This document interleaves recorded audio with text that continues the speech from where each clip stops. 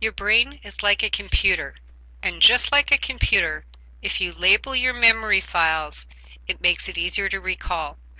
A technique to help label the files you store in memory is called memory mnemonics. In the case of tracing blood flow around the body for systemic circulation, this is a helpful method to use.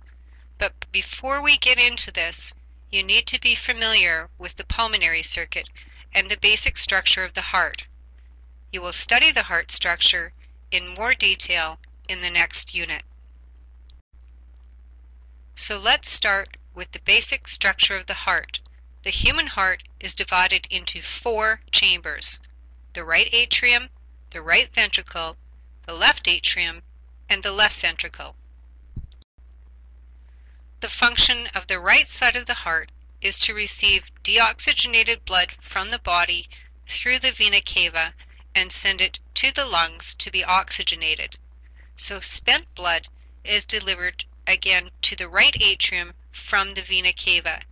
It is then pumped from the right atrium into the right ventricle, which pumps the blood into the pulmonary trunk to the pulmonary arteries to be carried to the lungs, where carbon dioxide is exchanged for oxygen.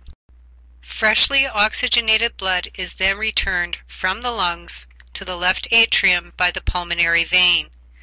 The oxygenated blood is then pumped from the left atrium to the left ventricle and from the left ventricle to the aorta, which carries the oxygenated blood to all parts of the body.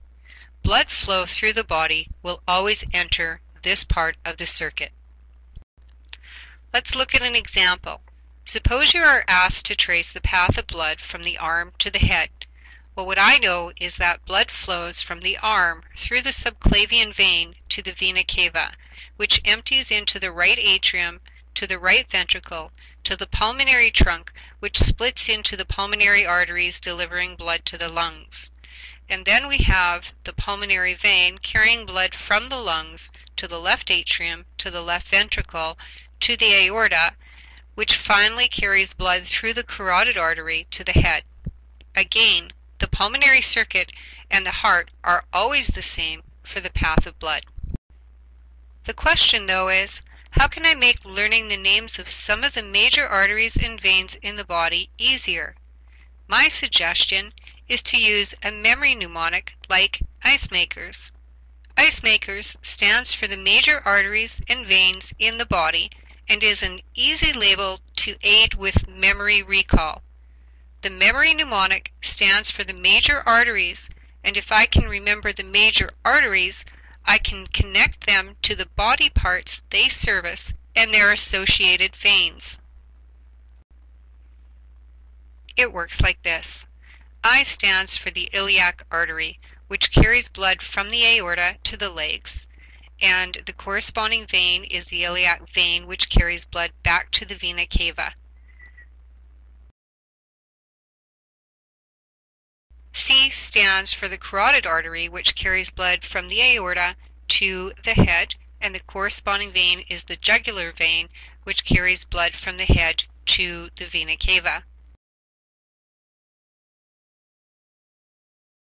M is the mesenteric artery, which branches off the aorta to carry blood to the small intestine, and we then have the hepatic portal vein, which carries blood from the small intestine to the liver, followed by the hepatic vein, which carries blood from the liver to the vena cava.